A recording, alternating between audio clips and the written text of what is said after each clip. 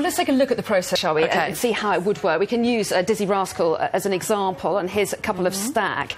So the record label that creates the videos and owns the rights have to agree to submit videos to the rating process, and 3 major labels, so Sony, Universal and Warner, have signed up to that. So those videos are then sent to the British Board of Film Classification, which will give the video a rating. So this video was rated 18, and only then will the videos be uploaded to viewing sites such as YouTube and Vivo, with a parental advisory warning attached. So that's the process. You sounded sceptical before. Do you think this will work? I mean, I don't know. I think your next slide shows the statistics. I mean, this is such a small fraction of all YouTube and video content.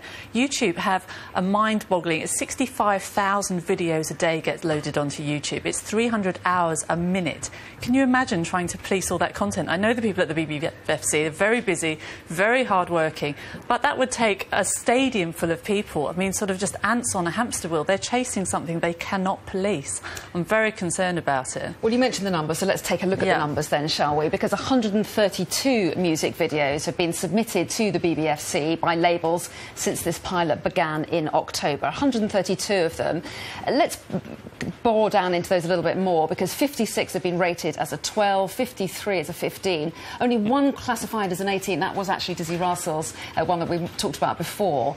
However, when you compare that with the total number of videos released overall in the same time, over 4,000 of them, it's clear that a lot needs to be done. So, as you say, more labels need to be encouraged to sign up. It's step one, I guess. Absolutely. But on the other hand, the ones that do, the likes of Dizzy Rascal, that's now become a forbidden fruit. I didn't know about this video until it became an 18 certificate. And we've seen throughout history the songs that are banned, the videos that get boycotted on Radio 1, Off Top of the Pops, these are the songs that go to #1. All they do is become a treasure chest for any curious teenager. I mean, we've been teenagers. That's what you go after, isn't it? And that's the 18. He's become the golden spot. Well, that's right. And you say, looking back at history, let's look back at history a little bit, because it isn't just modern-day worries about sexuality. If you look at some of these examples from the 80s and the 90s, there have been other concerns as well. I mean, maybe take Madonna's Like a Prayer, for example.